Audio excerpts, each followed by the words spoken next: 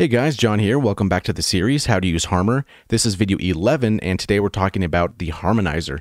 So let's load up a default patch here, and let's talk about the Harmonizer, located in the center left-hand side of the synth. So the Harmonizer is going to clone and transpose the existing harmonics in your sound. And these first three buttons here, the first one is Amount. I think it should have been called the Mix knob, but it's called the Amount knob. It's basically the mix of how much Harmonizer is in your sound.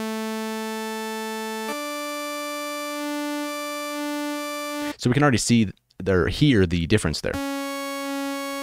And then this width is going to determine how many of those clones are going to be present moving up on the frequency spectrum. And then the third one here, this STR, is strength, so basically how strong those harmonics are going to sound, so how loud they're going to be.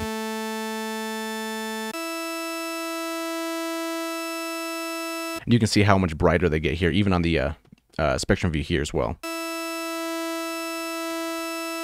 And then this kind of tuning thing is very similar to the pitch that we talked about earlier. So a quick dive into this, you're going to see offs and steps. So the offs is going to be an offset in octaves, and then the step is going to be an offset in harmonics. And then we look down here, shift. Shift is going to shift the harmonics relative to the fundamental, and then gap is the gap between the first harmonic and then the higher harmonics. So it's kind of a lot to think about at first. It's easier, I think, to kind of play around with it and listen more to what you're doing to the sound.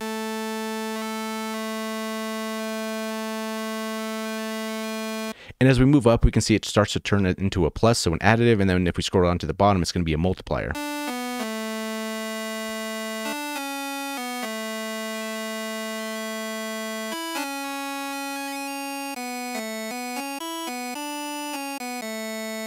It's really one of those ones I feel that you kind of have to play around with it for a while to get something decently okay from it. And a good way to kind of visualize this is for the Harmonizer.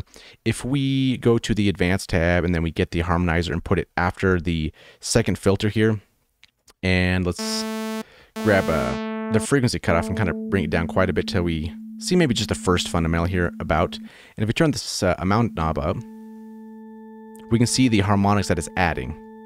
In this width, we can see how it kind of just goes up on the frequency spectrum. And then obviously the strength is going to make those partials a little bit louder. And we can see moving this, how the harmonics change.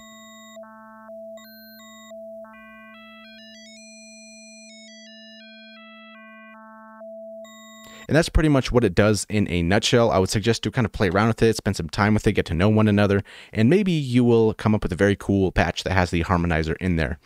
So yeah, that was the Harmonizer in a nutshell. The only two buttons you can actually articulate is the Amount knob here, Edit Articulator, and the Width knob here, Edit Articulator.